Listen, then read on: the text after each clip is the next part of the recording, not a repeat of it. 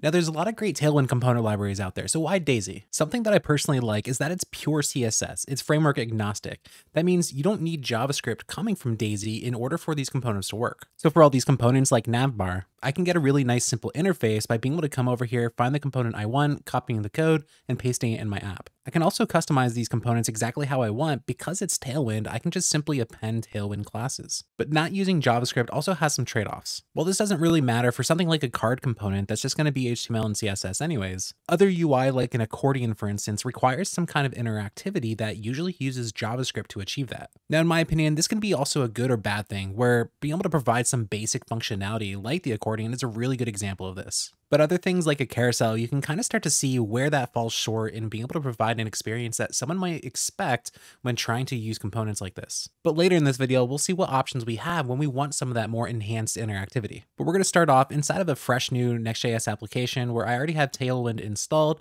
and I'm going to go ahead and just get rid of everything inside of the project to start. I'm even going to get rid of the default class names in there and just add test for now, as well as just remove some starting CSS from the global file. And we can see we have our simple page that just says test. Now heading to the daisyUI installation page, we can see that we still need to actually install Daisy, because what's going to happen is it's a plugin to Tailwind.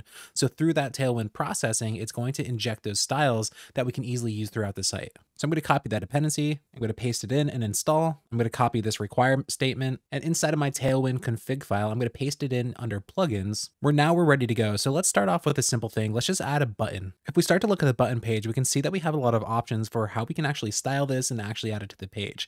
Now, I personally don't like the outline version of buttons. I just like a regular old button. So I'm going to go ahead and just copy the simple one, except maybe with the brand colors. So let's go into the JSX and let's grab our primary. And I'm going to replace test with that button. And we can see once we reload the page, we now have that primary button. But let's take this a step further. How about something like, I like this hero component under the layout section. So let's select hero.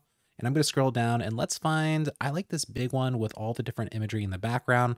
So I'm going to copy this JSX and I'm going to copy this entire block. I'm just going to go ahead and replace that button with my hero. And as soon as we reload the page, we can see we now have this beautiful hero and we didn't really have to do much. We were just simply copying that over. Now, of course, if I wanted to update this background image to actually my image, not the daisyUI image, I can replace that with whatever URL that I want. And I now have my beautiful space themed hero. Now let's think more about this layout. Usually when we have websites or web apps, we have some kind of navbar and we have some kind of footer. Now, as I showed earlier, Daisy also provides a lot of options for different navbar styles where I want to build an e-commerce site. So how about I grab this navbar for e-commerce with a shopping cart? I'm just going to simply copy that snippet. I'm going to go ahead and paste it above that hero. And we can see that I immediately get this nice looking navbar. Now hold up, you might be thinking, why would I want to paste my navbar inside of my homepage? And you wouldn't. So let's first get rid of that and instead open up our layout, which is going to be able to have a better way to control global styles or global layout features like a navbar. So what I'm going to do is actually post that above any of the children, which would actually be the content of the page. So I'm going to paste in my navbar, where once we refresh the page, we can see that we still have this navbar. But if I wanted to add a new page to my site, such as if I create a new route for different products, we can see that when I go to that page, I still have that navbar in place. So similarly, if I want to add a footer, and I think I like this design the best, so I'm going to go ahead and copy that JSX, and this time paste it below my children, we can see not only do I get that footer on my homepage,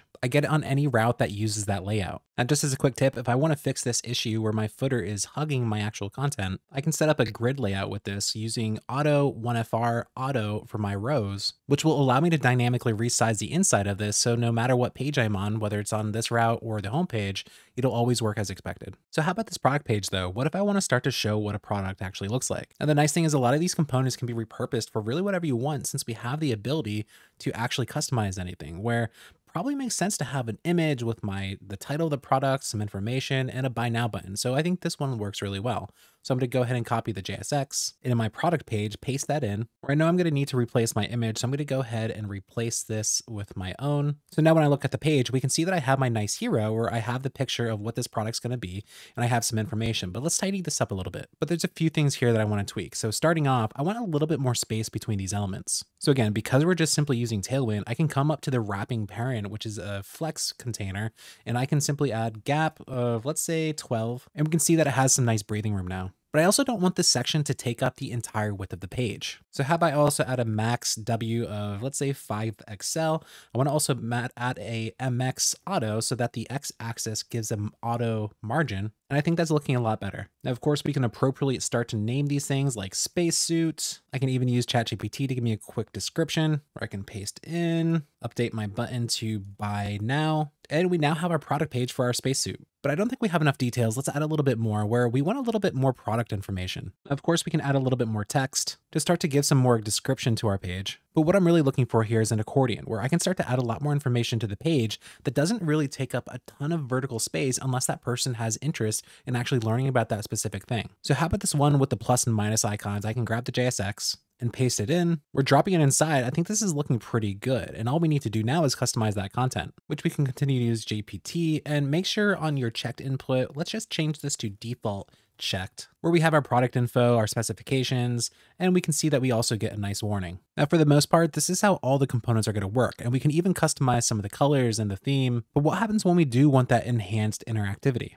Now, given we're in Next.js and React, we can really use anything we want, any kind of component library, to drop in the components that we need. But staying on the theme of Tailwind component libraries, there's no reason that we can't mix and match all the different component libraries as long as we're trying to make sure we're maintaining a similar visual pattern for all the different components. So for instance, if this accordion is just not cutting it, like one thing that bugs me is I can't close the same item. I have to click another one to open it. I can opt into something else like shadcn and simply just use the accordion from there. Both of these libraries ultimately use Tailwind CSS, so it makes it easy to all filter that through the same Tailwind processing. Just a quick heads up though, if you're installing shadcn after installing daisyUI, the automated installation will wipe out your plugins. So make sure you go ahead and re-add require daisyUI, or if I go ahead and install the accordion, I can now copy the imports, drop them into my application, and now whenever I want to actually add that accordion, we can see that they're working happily together. Now you might be wondering, why didn't I just use shadcn to begin with? There's a lot of really nice things to like about shadcn. It's a pretty amazing component library. I'm just really particular with how I write my code, where while this sheet is pretty amazing and I really don't want to write that by hand,